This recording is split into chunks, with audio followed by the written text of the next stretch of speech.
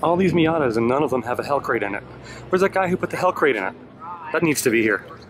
That's only 500 more horsepower than that car needs.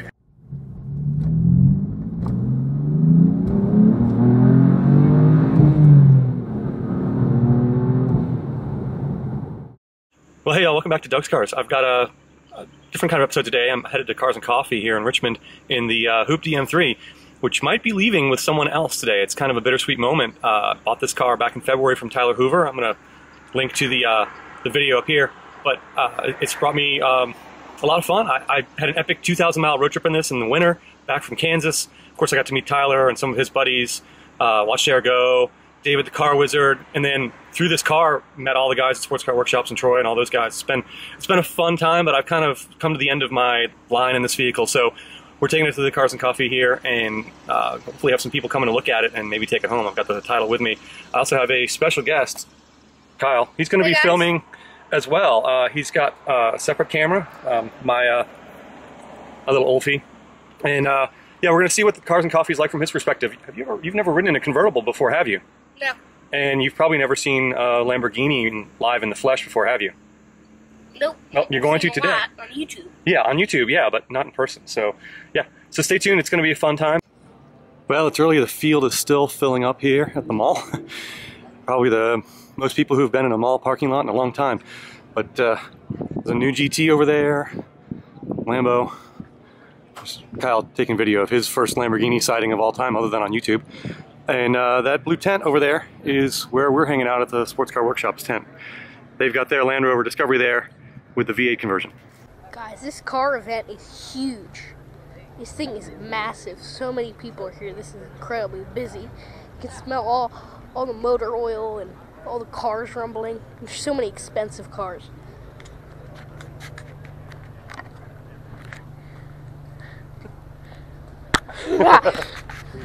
There's the jokester Doug.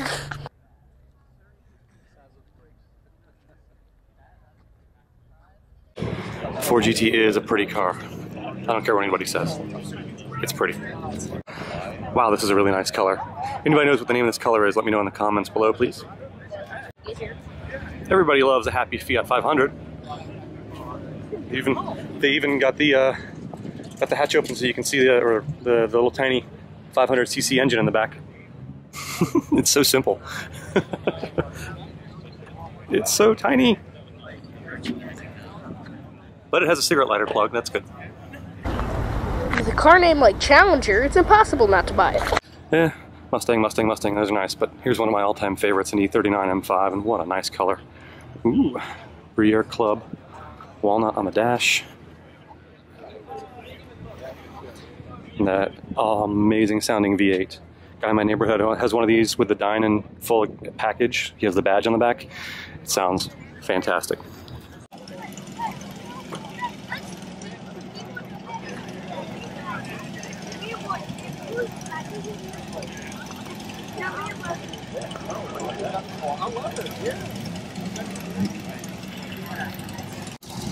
This must be my lucky day, like a water blue M5. Very cool. Man, that's nice and clean. Nice tint. 2 in one day. Very cool. I haven't seen that one. No, I was gonna say. It looks a lot like. It's time for some Chick-fil-A. What do you say? Yay! Well, let's see how bad the line is. We're about to get Chick-fil-A.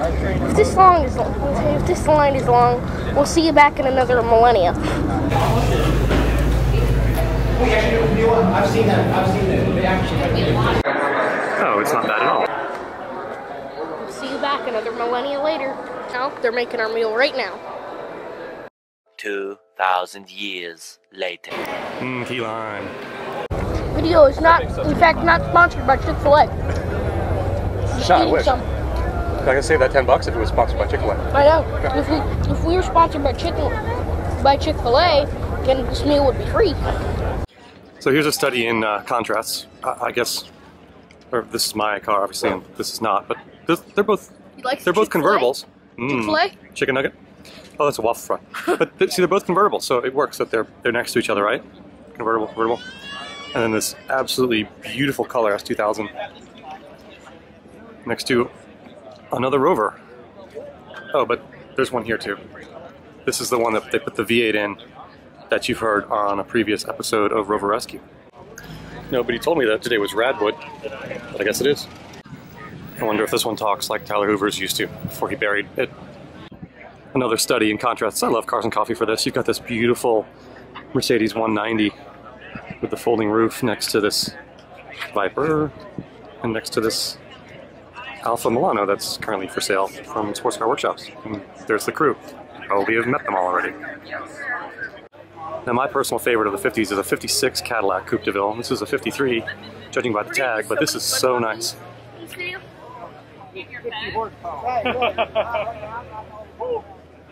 Man, that's really neat.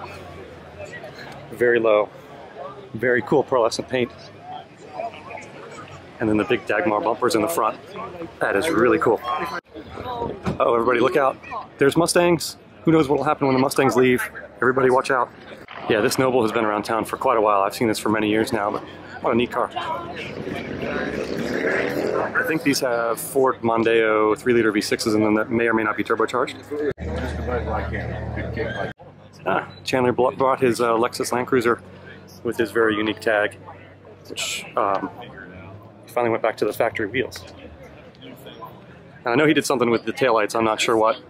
You Land Cruiser folks can let me know, but these are, I think, from the Asian market ones or something. Oh man, a 2012 Elantra.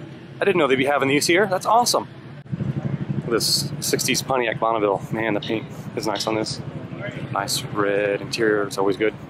But the thing that I always liked about these Pontiacs was the 8-lug wheels. The lugs are actually out here on the edges, kind of like a Beetle, and these were optional, but man, they really look cool. And 8 lugs, I mean, how can you go wrong with 8-lug wheels?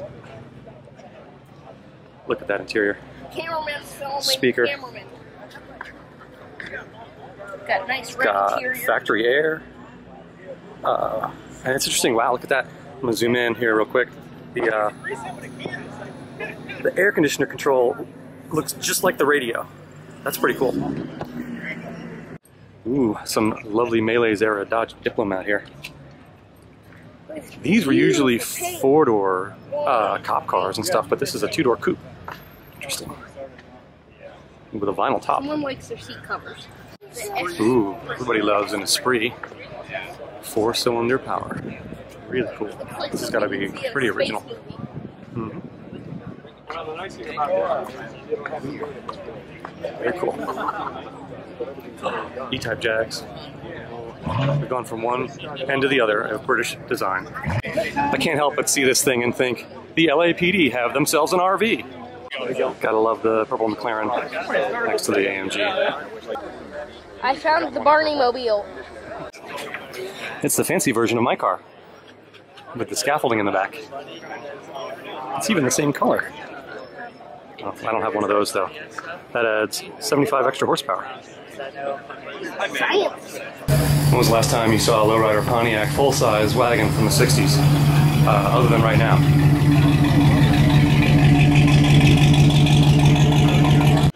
This is certainly the most unusual Ferrari 412 I've ever seen. Racing seats, stock interior, but yeah, that's got to be a wrap. That's totally a wrap. This is a 325. I had one of these in college. There was a 318 in maroon with tan interior, although this one's got the fancy vinyl interior. Mine was velour. Can't underestimate these. These were fun cars to drive, and they're not too expensive yet, but they are going away. So people need to start saving these. This is the face of the car that's about to murder you. Looks like the GT's leaving. Hear that V6 roar.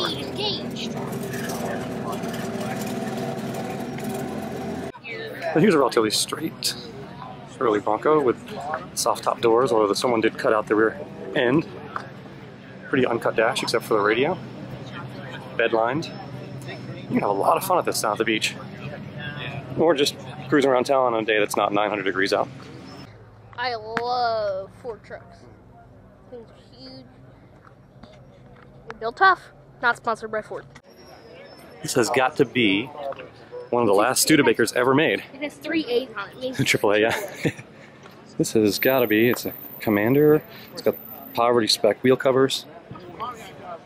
Looks like a regular weave. Big mirrors. Yeah, mirrors were tiny back then. Very, very low basic level car, but what a cool car. I mean, it's got to seriously be one of the last Studebakers ever made. In like 66 or something like that. Very cool, very weird, very rare, and kind of almost looks like a Mopar, like a Dart or something like that. I can't place why, but that's just the way I feel when I look at it. Well, I just had a nice chat with the owner of that Studebaker. It was actually in the last 11 weeks of production when that was made. It was made in September of '63. It is a '64 model, and it's totally original paint, interior, everything was garage. You know, little old lady from Pasadena kind of thing, and you know, it was just amazing. Like poverty spec one. People saved the ones that had the air conditioning from the factory and the AM/FM radio and that kind of stuff, and that didn't have any of that, and that somehow survived. And that's cool to see. That's my most interesting and most fun car I've seen today. It's definitely the rarest. I guarantee you there are more of those brand new 4 GTs that we looked at earlier on the road than there are of those Studebakers left in this world. Found this neat little E30 convertible with the M Technic package, which I think is pretty rare, but look at that factory M Technic upholstery. Nobody does anything like that anymore. Nobody takes risks like that. Which is kind of sad, because that's kind of cool. I dig those 80s fabrics that are weird like that, but you probably never see anything like that again, because people just are not willing to spend that kind of money on something that's that unusual.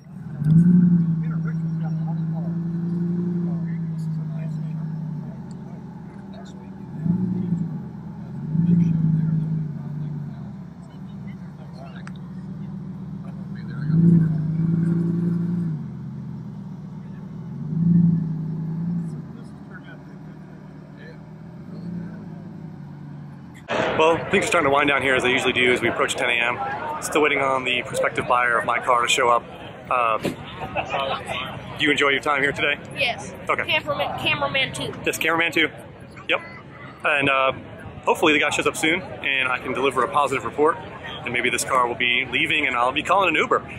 Well, the guy said he's here and he's trying to find us. So this could possibly be the last you see of this convertible. Everybody check out this sweet Ford wagon. That'll be like a 58 country sedan. No wood paneling. Never see one of those anywhere else, except maybe in SoCal.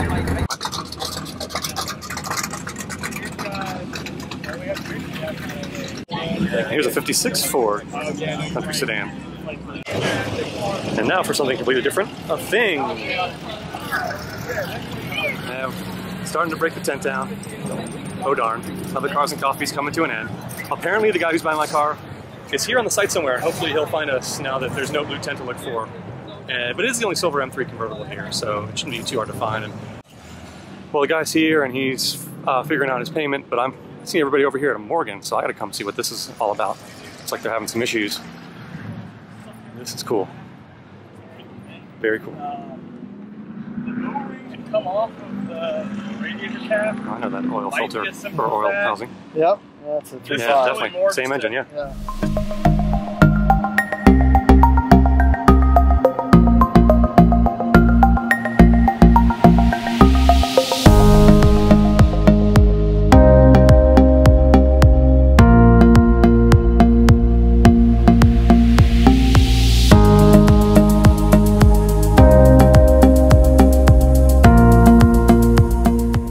Well, y'all success, except for the fact that I'm still driving home the M3 and we're not in some kind of Uber or in one of the Land Rovers or something.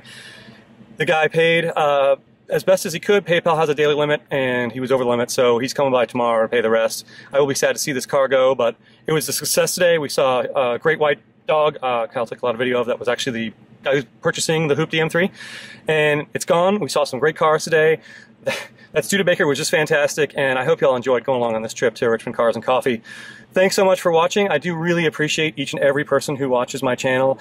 I would love for you to also follow my channel. I would like to get to 1,000 followers by the end of the summer, and that's rapidly approaching as we're here almost to August, and it's starting to feel like August out here right now, so we gotta hit the road. Once again, thanks for watching and subscribing and liking and commenting, and keep watching Doug's Cars. Any final thoughts? Sweet car. Okay. Thanks, y'all.